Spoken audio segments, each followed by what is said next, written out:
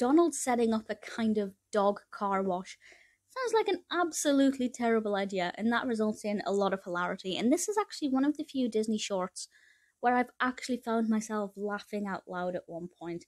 I won't say why, because it's something that happens right towards the end, but I actually genuinely found this one very amusing. So this was released in 1940, Donald's Dog Laundry.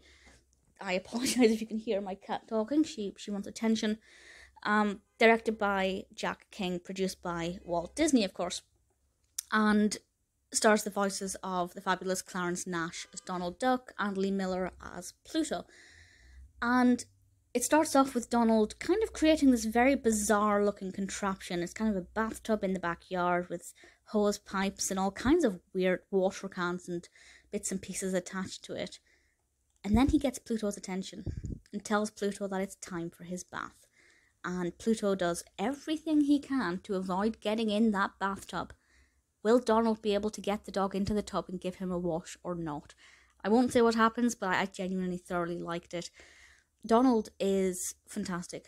It's not one of my favourite Donald Duck shorts in terms of narrative, but it might be one of my favourite Donald Duck performances. I just love the way he interacted with Pluto and how frustrated he got, which is always the case with Donald. I had a lot of fun with this one. The animation style is beautiful. The design of the dog bath laundry contraption thing is great fun. I thought they put a lot of work into that and it looks brilliant. It's about 5 minutes, give or take. Time flies by, and I really thoroughly enjoyed it. If you're looking for a Donald Duck or indeed a Pluto short that you have not yet seen, I would say Donald's Dog Laundry is a perfect one to go for.